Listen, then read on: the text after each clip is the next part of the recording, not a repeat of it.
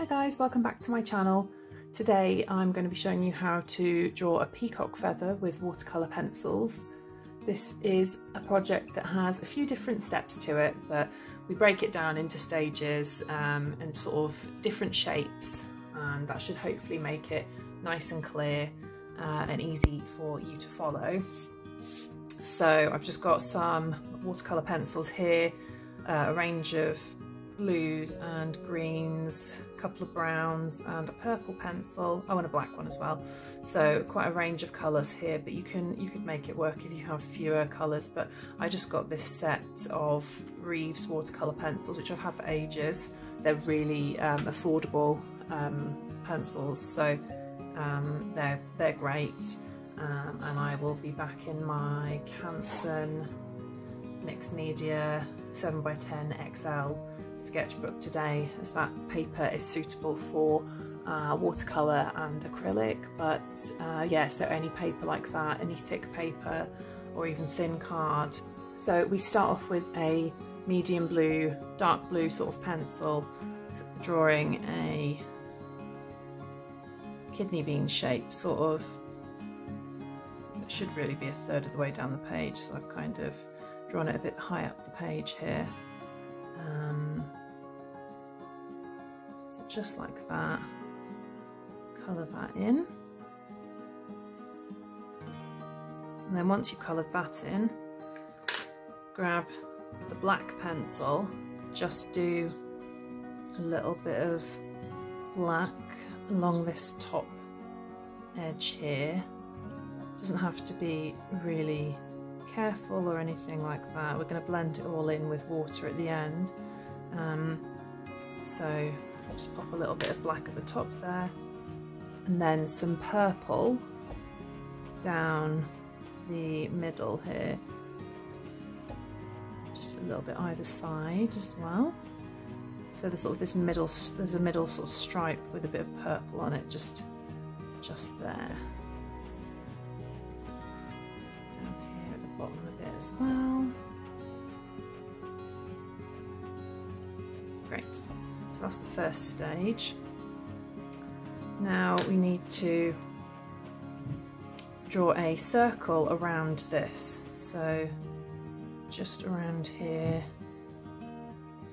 like that. It doesn't matter if it's not an actual circle, because mine isn't. Freehand is always hard to draw a perfect circle, or at least I find it hard anyway. So with the sky blue pencil, that is, and then colour this in around here. Great, so that's all done there. Then grab a medium blue pencil and just in this portion here, just where the kind of curve of the sort of kidney bean shape is, just do a little bit of medium blue. Add a little bit of that into there, just up here like that. Next, get a medium brown pencil, and we want to draw kind of an egg shape, so it needs to be slightly, the sort of the pointy end goes at the top here. Bring it down like that and sort of around. So try and keep the distance the sort of the same all around here, and it's just at this top bit here, the top sort of left is just a little bit more brown. I don't know if that makes sense there. And just colour that in like that. Trying to keep the pressure nice and even as you do this, so you don't end up with any patches that are a lot darker or a lot lighter than any others. It can help to have a slightly worn side on your pencil, because if it's very pointy it comes out thin and dark, whereas a slightly worn edge or point will kind of make a softer mark on the page.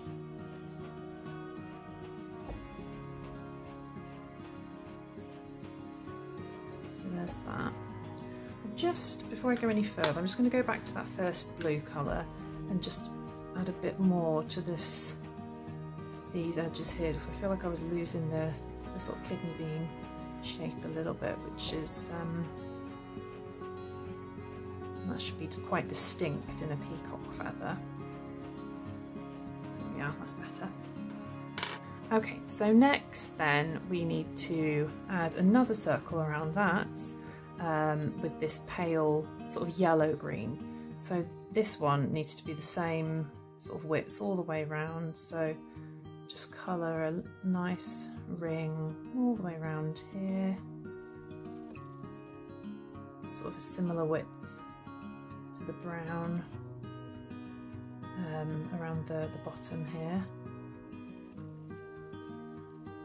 So at this point it's probably going to look a bit weird, you know, all these sort of distinct rings of colour that may not look like it's becoming much, but this next bit is where it should start to hopefully look a bit more like a peacock feather. So what we need to do now is draw a point at the bottom here with this well, no, this is a darker green actually. So we bring it around like this, so again the same distance away from the pale green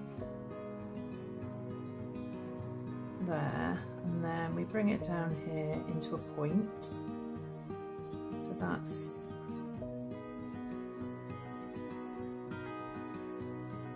like that, and then at the top here bring it up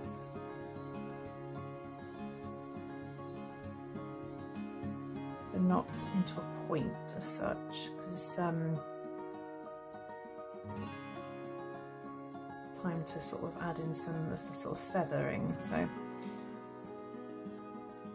with some just loose strokes like that, so it kind of comes into almost a point but not quite, and you just leave it quite can be quite untidy at the top there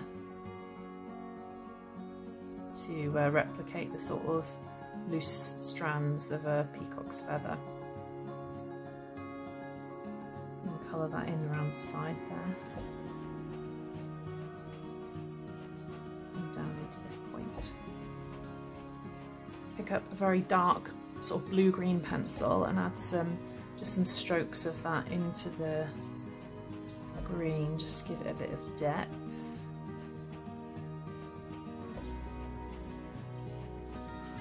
And then just up the top here as well to make some sort of strands. Hopefully it should be starting to feel a bit more peacock feather at this point. Next we're going to add the sort of, there's probably a technical term, but the stem of the feather. So with a dark brown pencil, just add a few strokes, a few straight lines like this. To kind of show where it would attach to the peacock. And you can just continue this up through the green slightly like that. So off from that then we need to add some kind of feathery bits off the side. So just add a few strokes, just trying to keep it random, not space them perfectly apart, like that.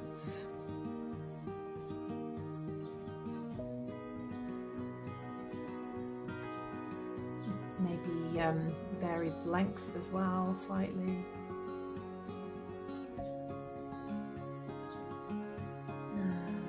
And add a few kind of up here around the edge of the green.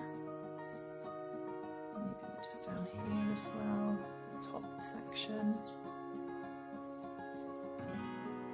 So go back to this medium green pencil that you used for this shape here, or the initial layer of this shape anyway, and then just add in a bit of green with some of those brown strokes, just to create a bit of depth when you use the water.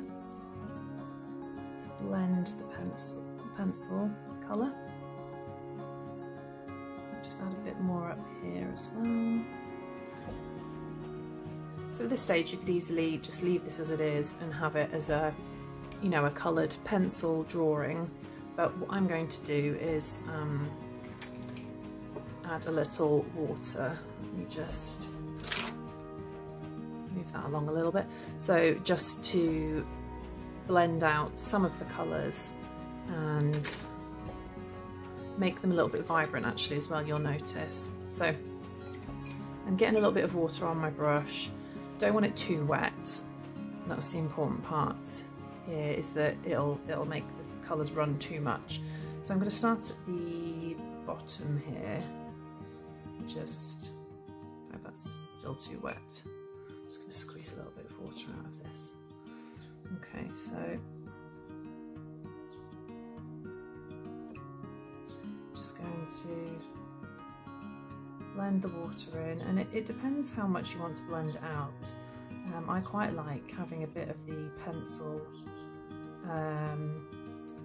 the sort of the pencil markings showing through, so I quite like to leave a bit of that so it doesn't blend it completely.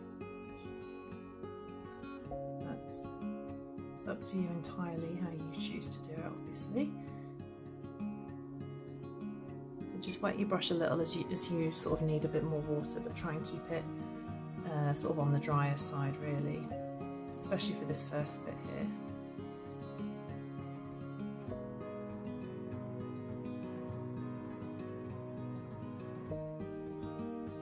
So I've done that outer bit first, and then I'm now going to rinse my brush off and just start moving inwards.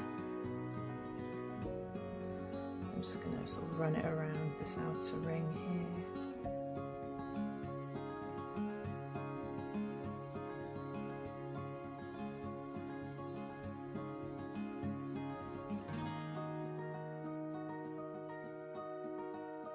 When you're blending out these sections, which are kind of made up of multiple different shades, just bear in mind where the different shades are and try and keep the balance. So don't accidentally sort of, in this section for example where we added this bit of darker blue in the middle here, sort of try and blend that out equally around the two sides, just with a bit of water in your brush. And most watercolour pencils move around, you know, it's easy enough to move them around the page as long as you haven't pushed too hard when you were applying the colour in the first place.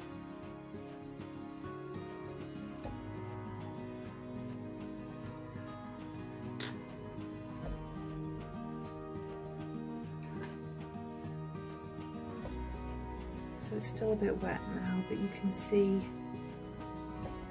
the different colours and how they've blended out and down into the sort of the bottom of the feather.